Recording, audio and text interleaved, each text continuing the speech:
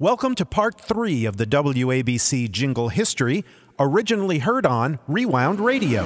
Wow! John Wolfert! It's Jingle time on Rewound Radio! Wow, wow, wow! We have arrived at the year 1970, and that was the start of a new decade, and it was also the start of a new philosophy regarding WABC's jingles. Rather than putting on a big package all at once, the station just added a cut here and there, keeping many of the previous jingles in place. Of course, at this time in radio history, the emphasis was on acapellas, short jingles, and music. 77 WABC. As we've mentioned, the WABC chime jingle was attached to the end of every song in the top 14. Other survey songs had the jingle without the chime, but now another phrase was added in front. The most music. WABC. It was all about pushing music. Music is our message. In this era, Pam's continued to produce many jingles for WABC, and the station hardly used any of them. WABC. For example, Pam's created an entire package built around the phrase, "Music is our message." WABC did use that phrase in their promos and on their posters, but as for the jingles, just a couple of cuts made it to the air, including this cut, which was actually part of Series 40. WABC, music is our message. One well-known a cappella that was overused was this one, featuring the bass voice of the great singer Jim Clancy. WABC. 1970 was the year that Dan Ingram requested a new opening jingle for his show.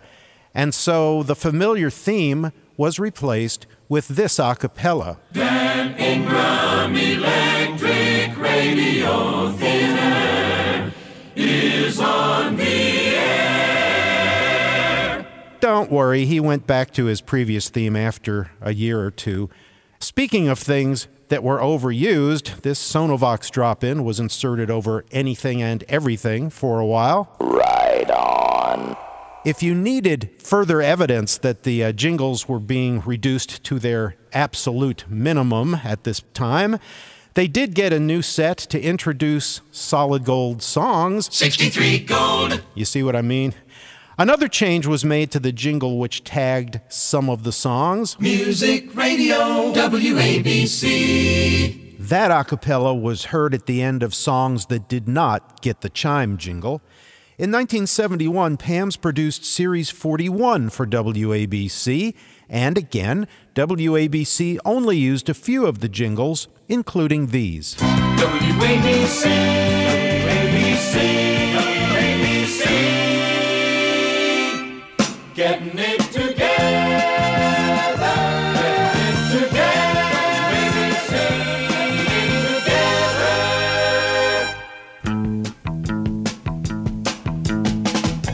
You're on a music weekend, 77 WABC.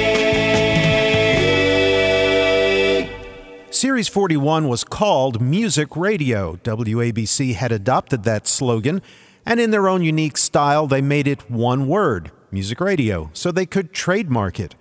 This package also included a new jingle for Harry Harrison's morning show, which was based on an old Maxwell House coffee commercial. Listen to the sound of the Maxwell House coffee pot at work.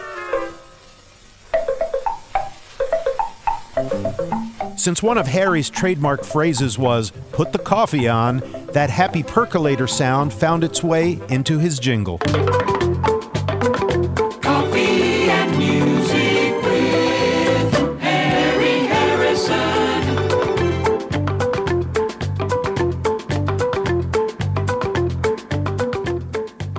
This Sonovox drop-in also became a familiar sound around this time. WABC New York. In 1972, WCBS-FM in New York changed their format to oldies. They had been doing a progressive rock format, and FM radio was slowly infringing on AM's monopoly on music listening.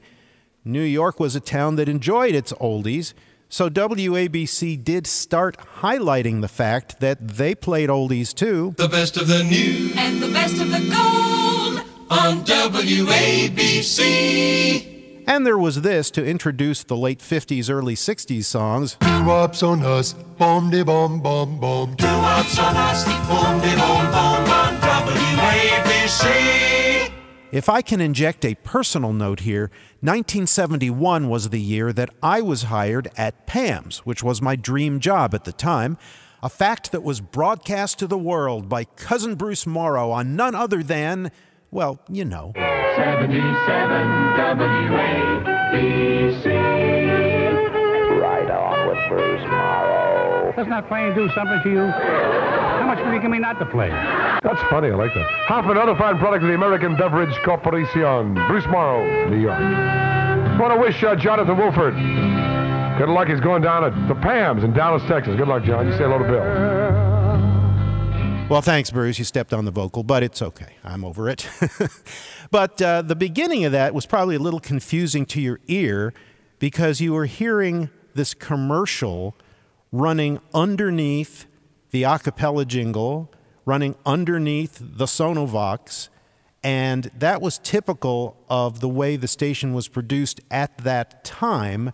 They would play things over and under these a cappellas, which sometimes worked, but in that case it was just very confusing because you had two musical things going on at the same time that had nothing to do with each other. But they were just trying to keep everything tight. Back to my personal story for a moment. By 1972, Pam's had discovered that I could operate the Sonovox, so they let me start doing that. And what was the first Sonovox project I did at Pam's? Unbelievably, it was for WABC. Johnny Donovan. In July '72, Johnny Donovan started at WABC. He had been at WORFM and other stations before that. And the way it worked was whenever a new DJ was added, the production people at WABC would send a tape down to Pam's with all of the DJ jingles that were in use at the time. So maybe they'd pull all of Ron Lundy's carts or all of Cousin Brucey's carts. They'd put them on a tape and say, these are the DJ jingles we're using. And the jingles would come from many different series that had evolved through the years. So it was a real mix of things, including some edits. And they said to Pam's, okay, now we have a new guy, so we need all of these cuts remade for the new guy. And, you know, it was just amazing to me after growing up with WABC and having it be part of my life to have at least my mouth, if not my voice, now on WABC. News before the hour, a service of ABC News. The most music on WABC New York. Johnny Donovan. Yeah, baby, look what you done for me there. That's Al Green on 77. Johnny Donovan, W Music Radio, ABC. And if you were away for the weekend, we'll drive home together tonight. Hope everything is going all right for you. Just take it easy. But don't go to sleep. It's Eagles. Let's talk about that jingle you just heard where music radio was between the W and the ABC. That was the whole concept behind Pam's Series 42A, which was made in 1972. It put all sorts of phrases between the W and the other call letters. WABC didn't use any of it, but they did ask for a few extra cuts in that style, including that one, which was heavily used. It's called Tube. W Music Radio, ABC. It was called Tube because there's a tuba in it. Hard to pick out, but it's in there. The names Pam's came up with for individual cuts usually had some sick joke or twisted pun behind them. Another thing that transpired was Series 44. Now, this was an enormous package. It was built around the phrase, "The music's on us." which was supposed to be kind of a double meaning thing, saying that the music is on WABC, so the music's on us, but also it's like we're treating you to the music. You know, the music's on us. It's for you. So again, this package had something like 60 cuts in it that Pam's did, and WABC used hardly any of them. They were being as selective with the jingles as they had normally been selective with the songs that they added to the playlist. They did use this. The music's on us on WABC. Just a plain a cappella, and they did use this. Music Radio WABC. The music's on us. It was just a strange, strained time, and it was going to become even more so because, as I mentioned, WCBS-FM went oldies in '72. Pam's, just a few months earlier, had done a package for WCAU-FM in Philadelphia, another owned by CBS station, another oldies station. And when CBS-FM in New York wanted to use those jingles, they, of course, came to Pam's. And Pam's was put into this position of, well, we really want to protect our relationship with WABC, but they're not using much of anything or buying much of anything. And here's a good sale, and one's AM and one's FM, and one's top 40 and one's oldies. What could it hurt to do the CBS-FM jingles? Well, you'll get the answer to that in our next segment. But speaking of WCBS-FM, you know, we are into our second hour of this WABC jingle history, and it probably could have been done in a minute. The reason I know this is because I did it once. On June 8th, 1991, WCBS-FM was in the middle of one of their rock and roll radio greats reunion weekends, where they'd bring a lot of famous DJs who had been on the air in New York back, and they each did a show, and they would talk about the good old days and so forth. Cousin Brucey was sort of the host. He had a regular show on CBS-FM at this point. And on that particular day, I happened to be in the studio hanging out with Bruce for old time's sake, just like I used to do in the old days, go hang out in the studio with Brucey. And we were talking about the jingles, and then this happened. Well, I'm a traveling man. There's the number one song on that Super Silver Dollar Survey, cousins. Ricky Nelson. On this night in 1961, that's from WABC, the Silver Dollar Survey, the Swing and Sound Survey. Jonathan Wolfert just gave me a list. This is wild fun. All the jingle freaks out there, listen to this now. Here's the slogan lines and the jingle chronology used by WABC by, I'll give you a couple of years. 1963, we were the All-Americans. All-Americans. 64, we were the action, as you heard that. 65, the go-go thing, right, that came in. The in-sound was 66. Music Explosion, 66.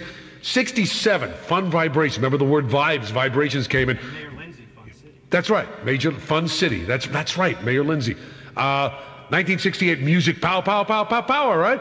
And 1969, Music Comes Here to Play. 70 was Music Radio and the Music on Us. Music's on Us, 1972. I'm going to keep that. Nobody in the world but Jonathan Wolfert keep that.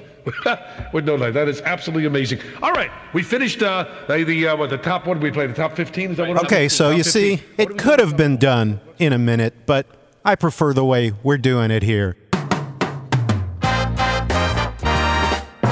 John Wolfert's Rewound Radio. As our story about WABC jingles continues, we have reached the early 70s. It's a period of change for the sound of the station. There are fewer jingles, with many of them being short or just a cappellas. Even though DJ jingles were added as new jocks came on board and a few special jingles were produced for contests, the basic station jingle sound did not evolve very much between 1970 and 1973. Pam's did continue to make new jingle packages with WABC in mind, but the station passed on many of them. For example, they didn't use any of Pam's Series 39. Makes you hungry for more. WABC, right on. they didn't use most of Series 41.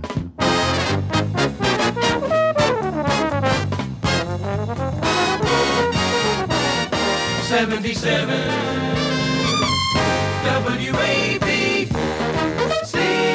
Or 42. W, most music, ABC. Or 43. WABC. New York. Or 44. WABC. The music's on us. In fact, on April 7th, 1972, I was at WABC hanging out in the studio with Dan Ingram, and without warning, he ended his show this way.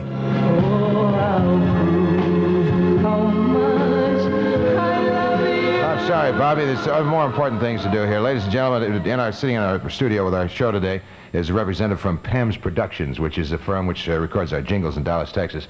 And the Pam's people, he can't hear me, he's in the control room right now. The Pam's people don't know that we use only one or two of the many, many jingles they've recorded for us. So we're going to turn the speaker on and give him we're going to play a medley of all the jingles I almost never use. Okay, let's do it first. Dan Ingram. We used that for a while and then went out of style, and we had this one.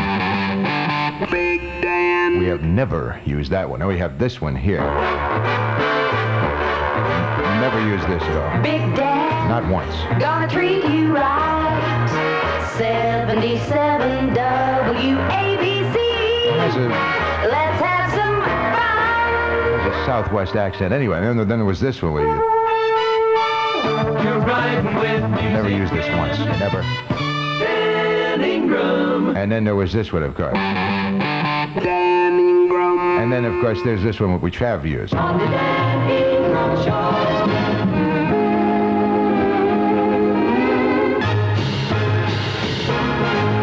WABC New York. This is news from American Contemporary Radio, and I'm Warren Dean in New York.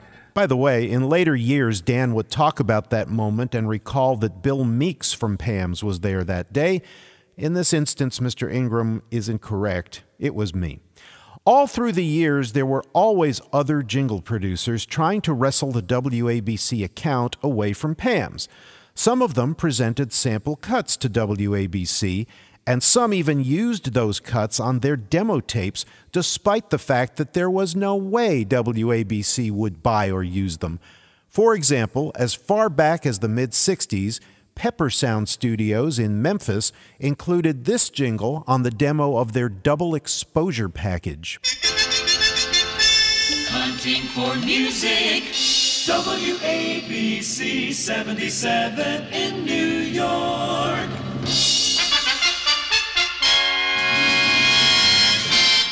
Yeah, right. Of course, Pepper in that era was notorious for using famous call letters on their jingles, whether those stations were using the jingles or not. And a few years later, when the company's name had become Pepper Tanner, they put out an entire package sung for WABC. The station never touched it, but Pepper Tanner wanted potential clients to think they did. Here's part of that demo presentation. 77, 77. WABC, reaching out, touching you.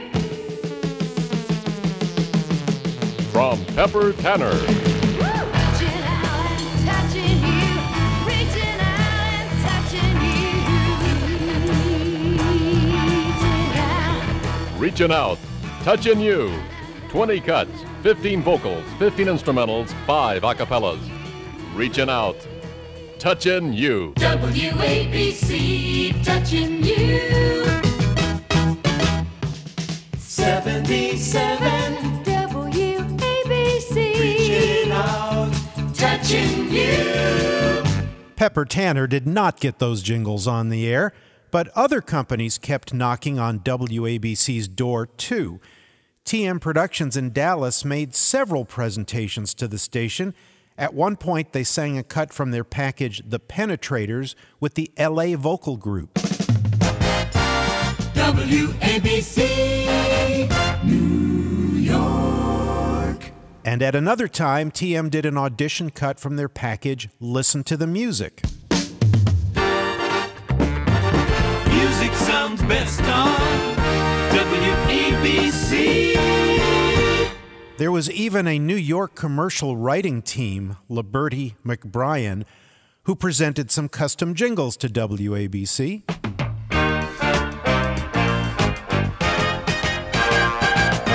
Music Radio 77 WABC.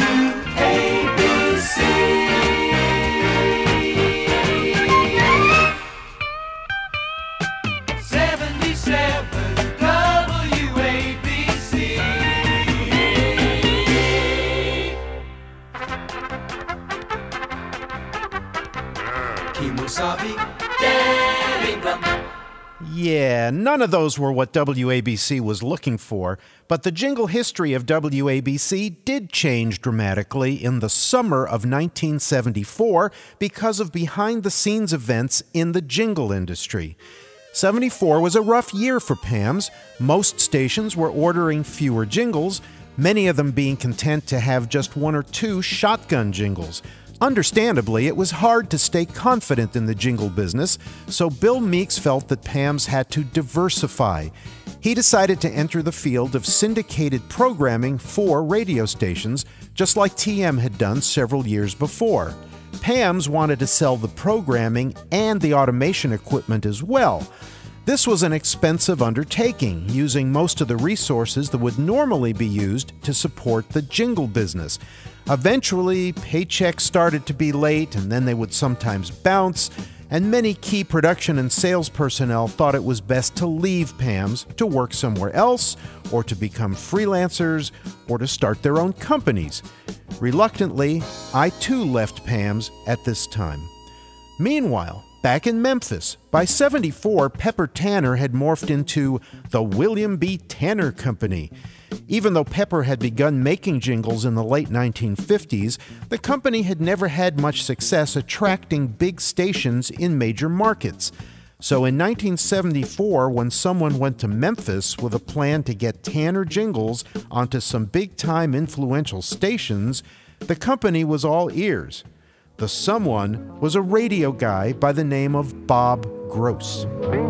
1256 WRC, fantasy time. Bob Gross cooking with the hits on the great 98 Loggins and Messina and Company. I told you, a radio guy. Bob had been the promotion manager and a DJ on WRC in Washington, D.C. In '73, PAMS had done a lot of production work for WRC, and Bob spent weeks at PAMS in Dallas working with me and Chris Kershaw. He got to know both of us and get a taste of the jingle business. So when he left WRC and approached the William B. Tanner Company in '74, this was his pitch. He said, "The problem with your product is you're making it in Memphis. These major market stations are looking for the Dallas sound, and I know who to call to make that happen. Let me hire these people in Dallas to create some jingle packages that WABC and WLS will like. We can give the jingles to those stations for free, and then lots of other stations will hear them and buy those packages for themselves. Oh, and to avoid any possible image problem, we should probably market the jingles under another name." And so was born Thunder Productions. All hits, all the time. WABC. WABC. WABC, as it turned out, was receptive to getting a Dallas jingle package for free, especially because Rick Sklar was upset that PAMS had done oldies jingles for WCBS-FM in 1972.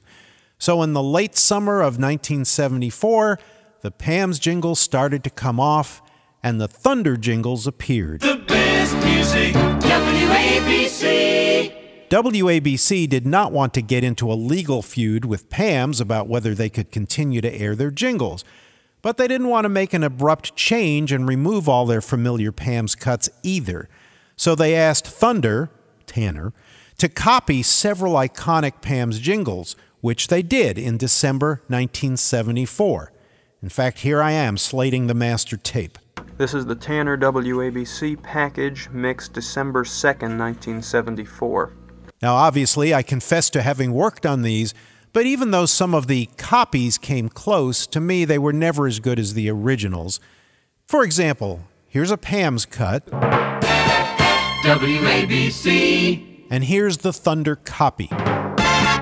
WABC. Another Pam's jingle. WABC. Good morning. And the remake. WABC. Good morning. Let's hear one more. Here's the Pam's original. 77 WABC. Good morning. And the Thunder version. 77 WABC. I guess they were close enough. Most listeners didn't know they weren't hearing the original jingles, but there were some new tracks created as well at this time. For example, there was a new show open jingle produced for Dan Ingram, which he used for several years. WABC's Dan Ingram Show.